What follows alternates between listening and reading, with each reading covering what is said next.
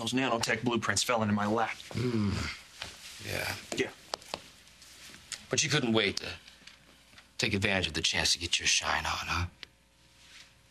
I knew this was big. I knew that this was something that I could turn into a multi-million-dollar success. Do you also realize that you put our family in risk of financial ruin if it ever came out how you got those precious plans? I was going to invest in it with Palmer. Instead, you stole it. We leveraged everything my father spent a lifetime working for, a legacy, a family company, for a device that didn't even belong to you. But it wasn't only Chandler that you put in jeopardy. You undervalued Cortland Electronics before we even bought it. That is a crime right there. You know, I think about how my father hailed you for being the good Chandler.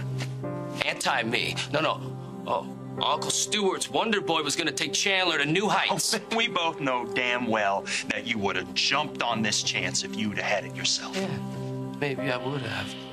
But I would have done it a lot smarter. I wouldn't leave any loose ends lying around. See, that's a problem with you, Scott. You're not devious enough. Are you? No, not the good Chandler. You never intentionally do something underhanded, right? Would you put our family in jeopardy? Would you betray us, Scott? I'm not proud of what I've done. But I am not going to grovel for your forgiveness. Oh, really? Even though you know it would only take me one phone call to throw your ass in a prison.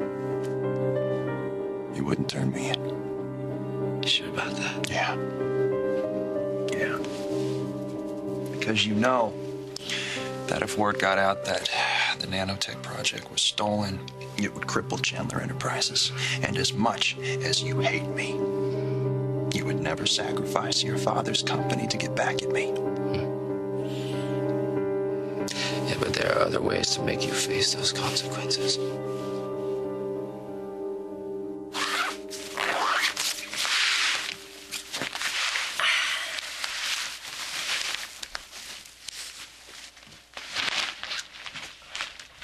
Are you nervous, Mommy? Hey, come here. No, why would I be nervous? You have to stand in front of a lot of people. Well, I don't have to do that anymore because Scott and I decided to elope. It's going to be small and private and just our little family. So he's still going to be your husband? Yeah, I certainly hope so. Hey. Hey, what is it? Don't you want me to marry Scott? You get married a lot. I know. And I usually end up sad, right? Well, that's not going to happen this time. You know why? Because Scott knows me and he loves me. And if you can hold on to that love, which is what we're going to do, we're going to be so happy. Okay? Yeah. Hey, Jake, show him the new toy I got. Hey, oh, sure. Sure.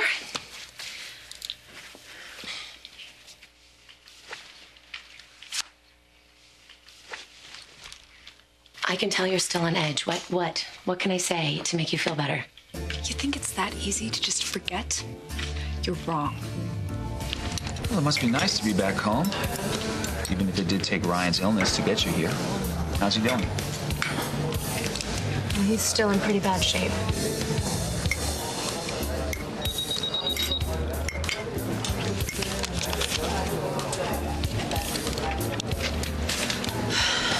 I'm sorry.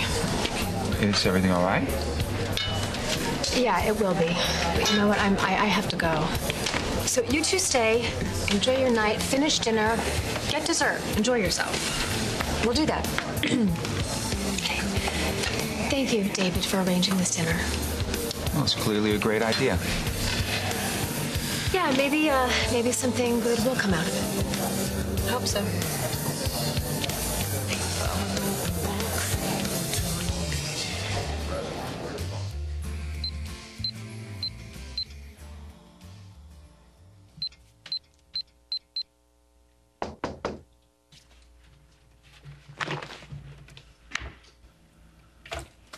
Ryan, are you in there? It's me, the reality police.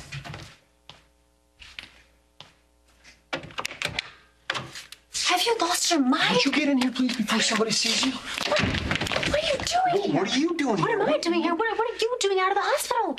You told me you promised that you would stay and you would rest. Come on, you didn't actually think I meant it, did you? It's not funny. See, I knew it. I knew when I got Jake's text, I knew I'd find you here. Well, I'm actually glad that you did find me here because I need somebody to stand a lookout. No, you're not serious. Yes, I'm serious. Do you want us to get caught or not? Think she's all right? Why? Well, she just seemed to run out of here pretty quickly. It was probably something about the kids. I gotta make a phone call. Right now, we're in the middle of dinner. Can't it wait? I'm not sure it can. Damn it. Try Greenlee's birthday. Why am I doing this? No, that doesn't work either. It doesn't work. Wait a minute, why didn't I think of this before? What? The day this whole nightmare started, Greenlee and David's wedding day. That's what I'm talking about. Okay, what's in there? What'd you find? Nothing. It's totally empty. Okay, all right. The Well, safe is empty. okay, Brian, you gave it a shot. It didn't pan out. Can we please go back to the hospital, No, there's please? gotta be something in this room, something. It doesn't matter what you find. If David walks in here and sees that you're not as sick as he thought you were, it's not going to be good. How long before he finds out that you're working with Greenlee?